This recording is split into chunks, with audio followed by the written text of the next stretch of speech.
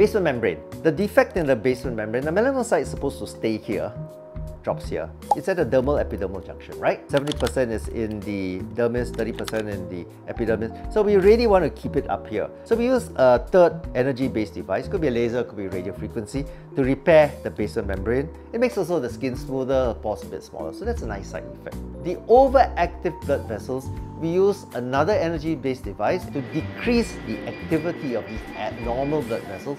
It suppresses and decreases the vascular endothelial growth factor. Just imagine you have a factory, right? And the road to the factory delivers a lot of raw materials. Now, if I make that road narrower, it can't deliver so much of the raw materials, so the pigment production slows down. 4 components: pigment, use the laser, break it up. Inflammation, overactive blood vessels, basement membrane, energy-based devices, could be laser, could be radio frequency. It's for control. It's a very good machine. In fact, it was designed for the overactive blood vessels. And then we found it really works well for the inflammation. It's a very, very good collagen growing machine. It also repairs the basement membrane, makes the pores smaller, skin smoother. So it's a nice adjunct treatment to melasma. It controls it, it makes it come back slower.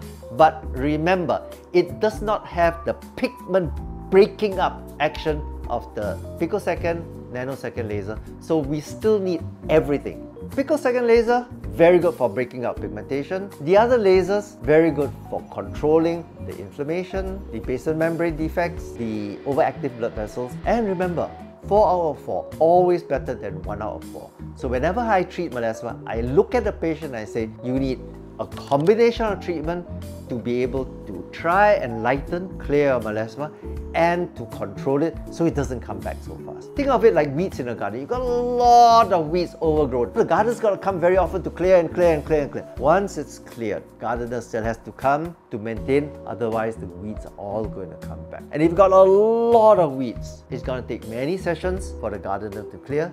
Little bit of weeds, very fast. So for melasma treatment, remember, it is chronic, it comes back, and it's progressive. It gets worse with time.